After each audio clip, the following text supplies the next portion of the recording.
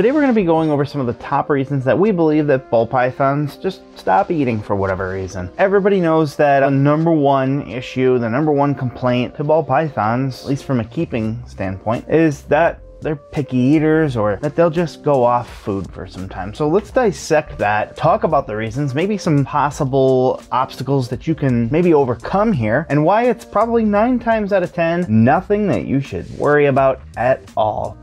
Our first reason today that we'll go into is a pretty easy one to fix, and it's just because the prey size isn't right. And I'm not referring to the preference in prey, that's something we'll get into later. Perhaps you have put a rodent in that is way too big. The general rule of thumb that you want to go by is to provide a rodent that is about as thick as the thickest part of your snake's body. You can go maybe a little bit bigger as they're growing, but that is generally where you want to be. You can also go a little smaller if you feel like they're a little intimidated. Often people will try to give their animals large meals to get them up to size a lot quicker, and I totally understand the temptation to do this, but it's actually going to cause the snake to stop eating. Too big of a meal in general, sometimes they feel satisfied, they're good, they don't want to eat the next week, and that's if they ate it at all. If they see something that is too large for them to take, they're just not going to. So make sure it's an appropriate size, and counter to that, if it's too small, they might not even recognize it as prey. If you try to give a pinky or a rat pup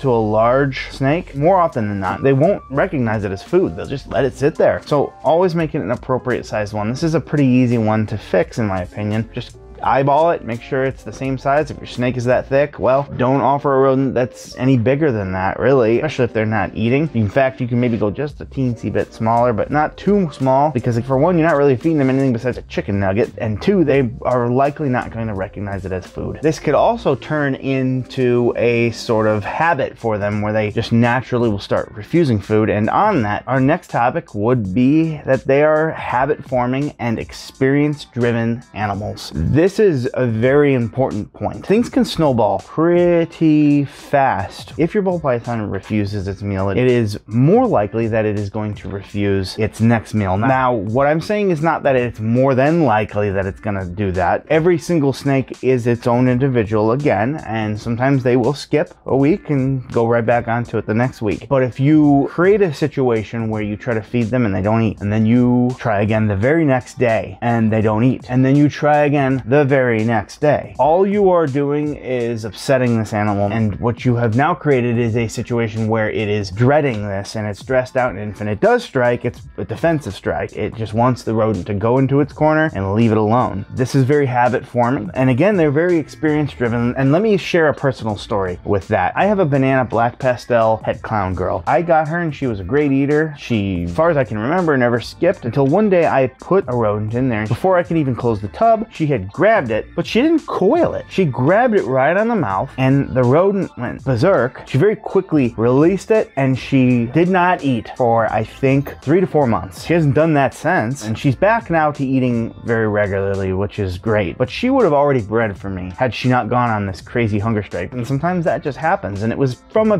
bad experience. Sometimes you can't help it. How was I supposed to help that, really? I mean, I suppose someone could say that I could have always fed frozen thawed, but snakes sometimes don't eat frozen thawed. But if you can control it, if there's maybe something loud in the room, another pet, a dog or a cat, they're not gonna like that while they're trying to eat. That is a predator to them. They're naturally not going to even really enjoy you looming over them. So try to make it a good experience every single week, and realize that they are habit forming. So don't try to overfeed them, and don't push it. If they don't eat 2 weeks in a row is what I'd say, then don't feed them the next week. Now, what we're talking about here are some established animals, but even in hatchlings, you might get a new ball python. You were very inclined as a human being to think that it needs the same health concerns that you do, but it doesn't. Even a hatchling can go quite some time without eating, although in some cases they can be a little bit more cause for concern, but a full-grown adult really can't think of very many instances where it is a cause for concern. Maybe a cause for concern whether I can breed them next year, but not their health. I have had ones that didn't eat for 9 months after laying their eggs, and during this time, I'm happy to report that they lost 10 grams of weight. That is it. So, like I said, this is a very important topic. Just realizing how habit forming and experience driven they are. There's sometimes things that you're not going to be able to do to help any of that, but there are some things that you can do to prevent some bad habits and bad experiences from happening.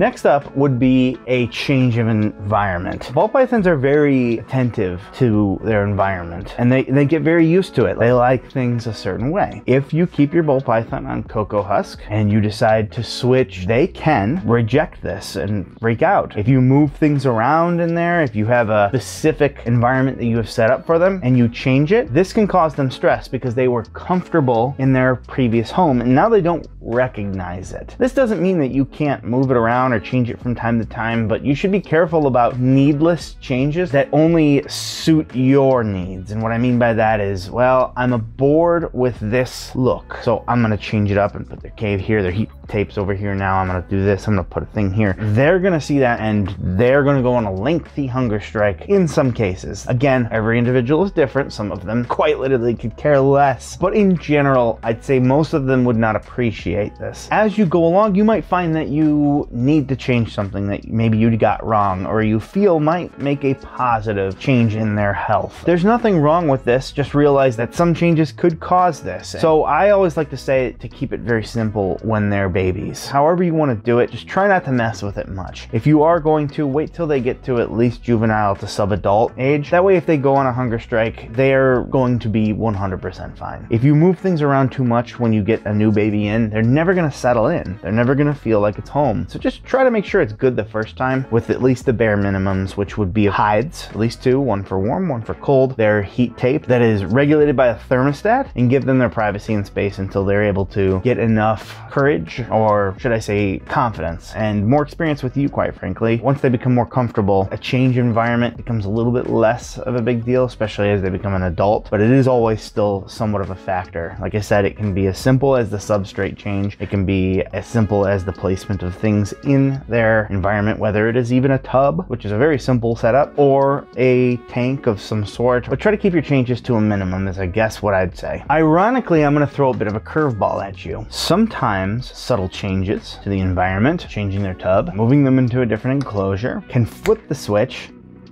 and they'll start eating. For the most part, you shouldn't do this unless it's been a while. You can try it after a while, but for the most part, you should just leave them be. If it is a small snake or a hatchling, that is a good idea though. After about a month of not eating, you should do something maybe like that, changing their environment up and see what happens, because sometimes that can trigger something. I've had people message me that had them in a big old open enclosure. I told them to temporarily move them into a tub, and that worked. They immediately started eating. They have since now been in contact with me quite often, and they've switched back to an open enclosure. Now that the snake is gaining size, they no longer have the issues they were, but as they were gaining confidence, they gained more confidence in the smaller environment. A bunch of space does not equal a bunch of happiness, especially if it's not filled up with things. They very much like their clutter.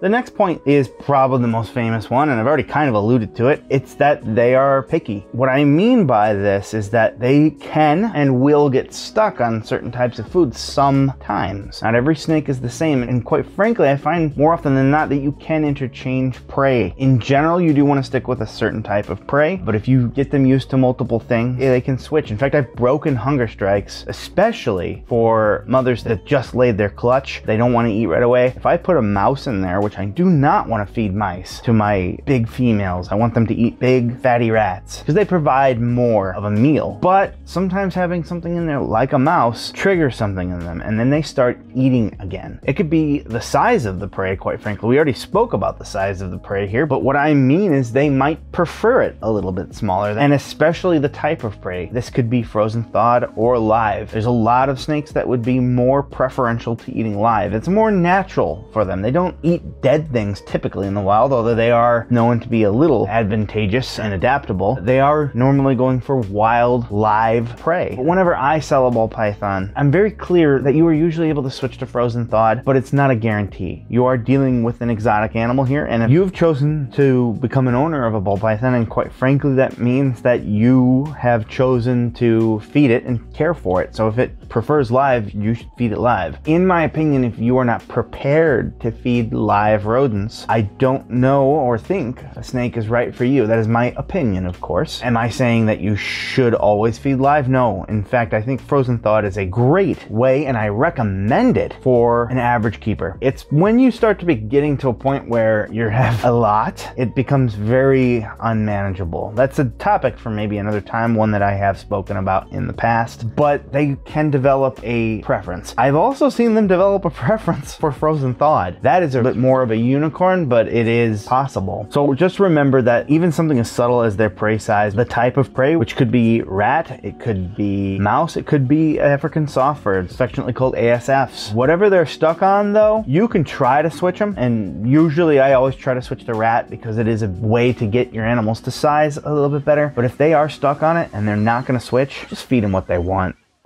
Our next topic, as we get to our final three, is a little more serious. This is one that you do need to worry about, but typically are able to fix and, quite frankly, sometimes go away on their own, although you should never assume that. And that would be illness. Illness could be a lot of different things, respiratory infections being amongst the top of them. Anytime you're typically sick, your appetite is affected in some way. Especially if you have the flu, you're not going to want to eat. It's not much different for ball pythons or for animals in general. When they're ill, they're not inclined to eat, which can be a problem, not necessarily because they're not eating, it's more or less just because they're ill. You definitely want to address this. In some cases, you can address it with just simple changes in their environment. But ultimately, if it doesn't get better, you need to eventually make the decision to go to a reptile vet. Now, I specifically say reptile vet because there's a lot of vets out there that'll prescribe you possibly an oral or even a injected antibiotic of sorts. And sometimes that's not what they need. What you need to do is go to a reptile vet. You need to do your research and make sure that you find one within range of you, because just a regular vet is just going to Google it most likely. And I'm not kidding you right now. Not all vets are equipped to look at reptiles. So make sure that there is an actual experienced reptile vet at the place you are going to. Most of the time I feel like you can actually handle it yourself, but never assume that. If your animal starts taking turns for the worse, you should definitely be prepared to go to the vet.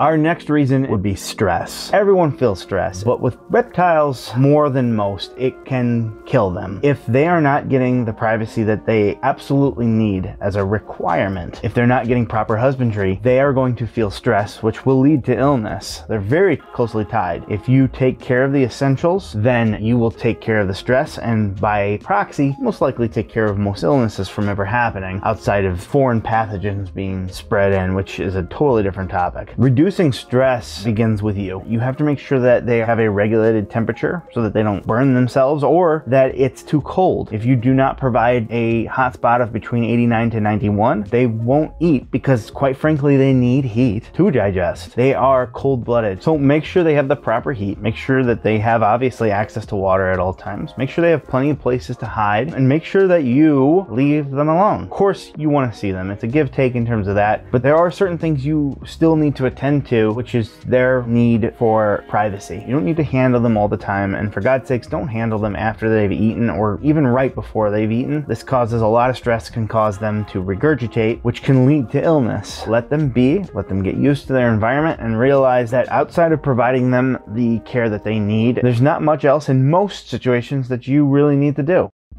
And the number one reason that they will not eat is because they don't want to. I know that sounds cliche, but they know when they need to eat. They will go through times that they just don't eat yearly. It is abnormal, actually, if your snake never doesn't eat. And you should count your blessings that it is doing that for whatever reason. But they naturally will go off food, especially males during breeding season. I find this to be true sometimes myself. Not every time, but there are ones that will just stop. Females almost regularly every year will go off food, and I feel like it has something to do with their egg laying cycle, whether they're breeding or not. This is where the idea of the 1,000-gram wall comes from. The idea is that you get your snake up to 1,000 grams, the female, and it just stops eating. It just won't get there, so you can't breed it, right? I believe this is because in the wild, these animals are producing and mating at a much smaller size than our 1,500 grams that we say is the minimum. They can breed and lay eggs successfully much smaller. We just don't recommend it typically because it can cause cause more problems. But when they reach a certain size, they start to produce follicles. And this process right here is why I think that females stop eating. They naturally do that when they are breeding as well. They'll eat a lot, and then when they produce the follicles, they'll stop. They still go through this process. Even when you don't breed them, they just won't actually lay. Well, most of the time, believe it or not, they very rarely can lay, and they can sometimes lay viable eggs through a process called parthenogenesis. So if there's no illness and there's no stress and you're positive that you've given them the proper care, just leave them be. They know when they want to eat. Don't offer it every single week. Maybe every other, maybe not even every other. Sometimes you can tell if they're interested. During feeding day, they can smell. I see the ones that are interested. They're cruising around near the top. They're very attentive when I open their enclosures. They are very quick to move towards me, very deliberate and direct and quick in their motions and snapping their heads towards a heat source, versus ones that don't. They just sit in a ball in a corner. So sometimes you can just get to know your animal and see whether it wants to eat or not. Just make sure that they're healthy. That's the biggest thing. Healthy and stress-free. As soon as you take care of these things, you shouldn't worry. Before I let you go, there is an important distinction to make here. Most of the time you don't need to worry, but in very young hatchlings, and I'm not talking about the ones you buy and take home, sometimes they don't eat for up to a month, and that is fine. But if you're breeding, if you have them for a little bit longer and it's still to the point where they are not eating, and now you can see a definite drop in weight, you sometimes do need to step in and do what is called an assist feed. And in an absolute worst case scenario, do a force feed. Force feed is the last ditch effort. Assist feed is much more preferable, but even then it is the second the last thing you want to do, because it's an incredibly stressful experience, because you're quite literally forcing food into the animal's mouth. I mean, you're just letting them eat it. Force feeding is not. You're forcing it into their mouth and then quite literally squishing it down into their stomach. I am not kidding you. It is not a pleasant experience, and most of the time you are desperate to save the snake's life at this point. Assist feeding, you put it into their mouth, you move it into it just a bit, you clamp down and you pull almost like you're setting the hook, just a little teeny bit, and then you put the snake down essentially. Maybe you hold them for a little bit so you're not as jarring to them, and then you've now let the snake realize the food is fine, it's good, it's in their mouth, they may as well eat it. They go through the motion now of eating it on their own. This develops, well, back to our other point of a habit. But you should most likely not be thinking of this. If you're just a pet owner or if you're brand new, you should get someone who's more experienced. Get their advice first on it, show them pictures, maybe even have them come over and look at it if you know them quite well. And then quite frankly, they should teach you how to do it for the first time. You can watch our video on how to do it as well, but it should be something that hopefully you never have to do. And if you do have to do it, it should be the absolute last case scenario. So I hope this helps you out. If you wanted to see our video where we actually talked about how to help a snake with respiratory infections, since this is realistically the biggest issue that you would have getting your snake to eat, you can actually check out that video right here.